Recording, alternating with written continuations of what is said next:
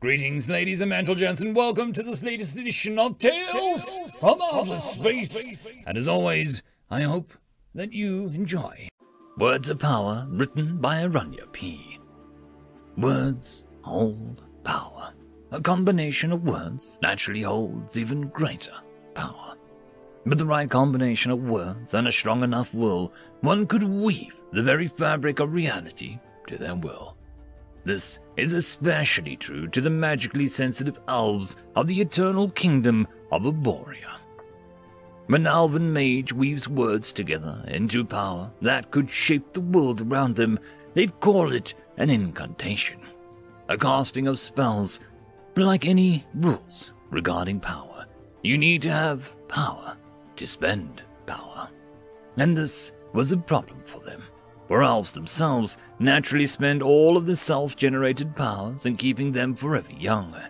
Their skins flawless, and their moves ever so graceful. It was a blessing and a curse at the same time, for the powers that came from the earth, the wind, and the trees were simply not enough to supply their demands. Unlike humans. Humans, on the other hand, have no natural ways to spend their self-generated power, so they keep building it up until the moment they die and expel their generated powers back into the world once more. From ashes to ashes, dust to dust, as they would say. Such a waste. Such a waste. This is where High General Elithareth Lan Elithor comes in, leading the first undefeated legion of Eternal Light for what will be their 10th and grandest reaping event. An event of the highest honor where warriors and mages of the kingdom would go through the portal created and held open by the royal magi and release any and all humans they could find of their short, pitiful existence, and collecting the liberated powers to be put into the grand nexus within the grand city so that it may forever keep the power flowing. There were voices of concerns, rumors that the powers are actually souls of humans, and this is no better than necromancy. But everyone needed the power for their daily lives, so what must be done will be done. Our High General Elithareth Lan Elithor wasn't always a High General, though he was the son of one. He started his first reaping as a simple captain of the shield mages, whose job was to keep the legion protected from any and every unexpected problem. It was seen as a rather lowly position, where most of the time was spent shielding the legion from the rain and dust from wherever the portal sends them. The humans had never fought back effectively, not against the likes of the great vanguards anyway. It was always slaughter. Until it wasn't. A few reapings ago, the humans started fighting back. Elithareth could remember it like it was yesterday. It started small. The humans hadn't run away so much that time, and in their rough, faulty hands were ugly imitations of an elven bow. It started as rocks, then there was crude arrows and spears that were flung at the advancing legion. It was useless, of course. None of their primitive weapons could pierce the great shield, held by a full battalion of shield mages, and the slaughter continued to power the kingdom. The reaping after that changed everything. When the legion came looking for an easy harvest, the humans turned. They were no longer the harmless, pitiful field of wheat waiting to be reaped. They were warriors. Warriors was meant in the loosest sense of the word. Some were clad in crude armor. Others had nothing but their wooden clothes, armed with weapons forged from metal, dug from the ground and smelted in rudimentary fire. Their attempts to fight back were still pitiful. Their columns were just a joke, and their infantry died in droves, and the cavalry burned as they charged through bolts of lightning, fire, death, and various other things that meant them harm. But even as their pitiful attempt to fight back was, that changed the reaping forever. No longer do elves go in expecting fields to reap, but now they expect an army to crush. It was easier that way. You don't need to march so far looking for enough humans to kill and collect their power when there's literally an army right in front of you for the picking. Not to mention how much more honorable and exciting one could make it sound. Turns out stories of battles are quite popular with the ladies. This boosted the number of elves who wished to be amongst the participants in the next reaping considerably, which wasn't a surprise. What was a surprise, however, was when the next reaping came and the first legion marched against the human army once more. They found that humans do indeed have magic. Using an excuse of an imitation of one of their battle staves, the humans yelled their words like the savages they are. Short, simple, and barely any effect. Fire!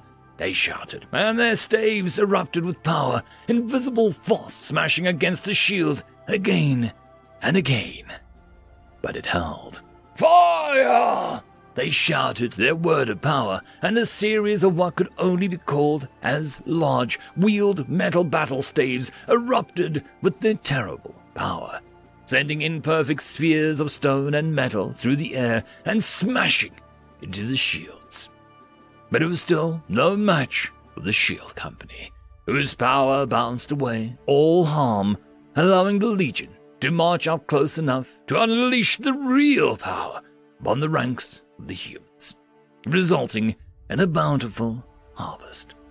Although it was the first reaping that the legion lost some elves, it was only a few, mind, less than a dozen, and their bodies were carried back home like heroes with full military honor, and they grieved for weeks in honor of fallen comrades. It had been some time since that battle.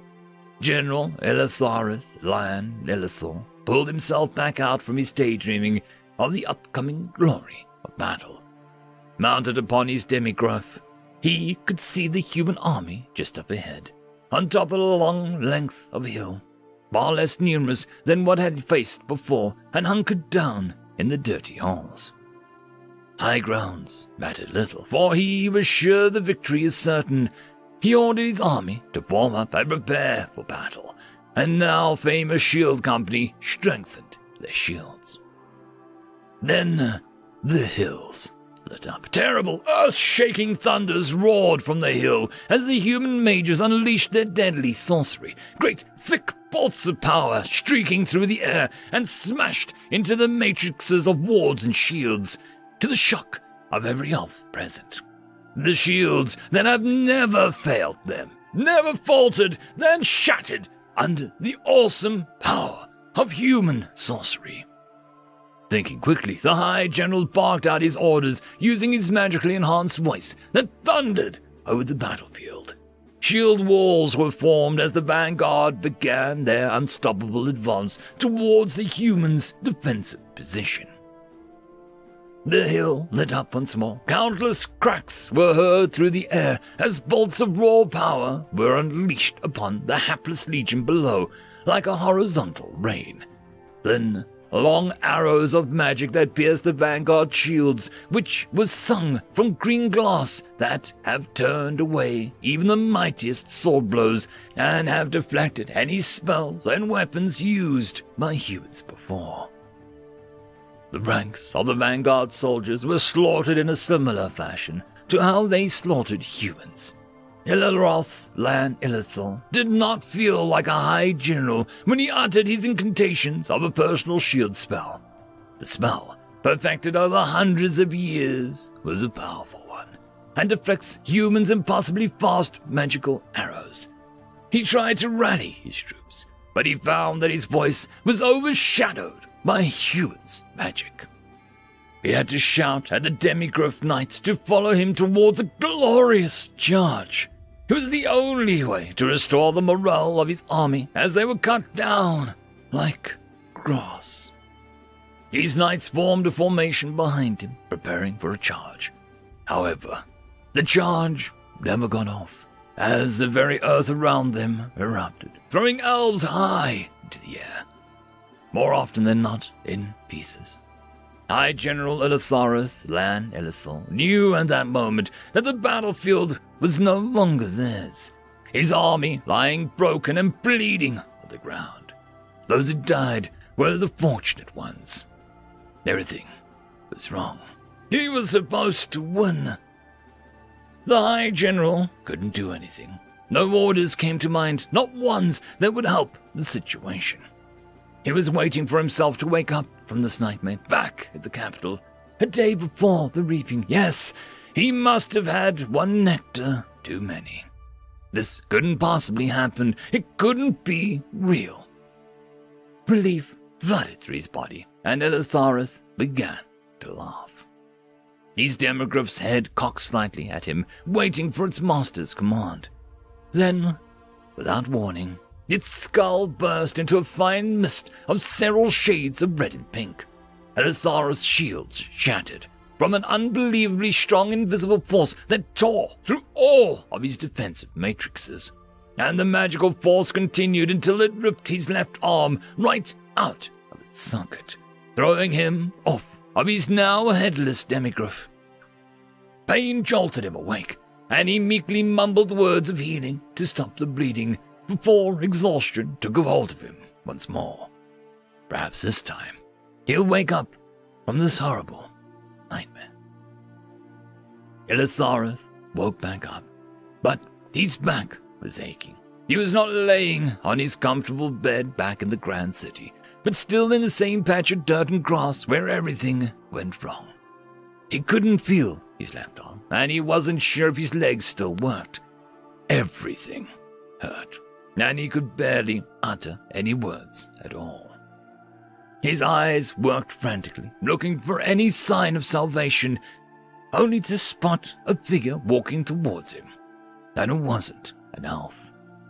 The High General struggled to prop himself up with one arm, wheezing and gasping for air as the human mage approached him and drew his battle wand, an ugly, unrefined, strange-looking wand made from some wood Elithareth couldn't recognize.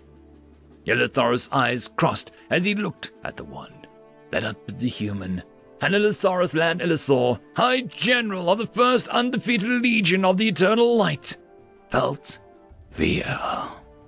Wait, stop. I have gold. I have woman. I'll give you anything. Just please don't kill me, please. Elithareth tried, pleading for his life through choked breaths as he tried to push himself away. The human mage didn't even hesitate as he uttered his own words of power. The United States of America does not negotiate with terrorists.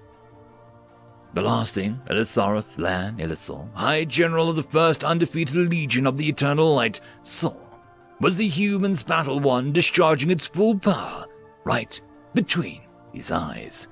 With that light, whatever worries or fear he had was finally left behind him, smeared all over the ground.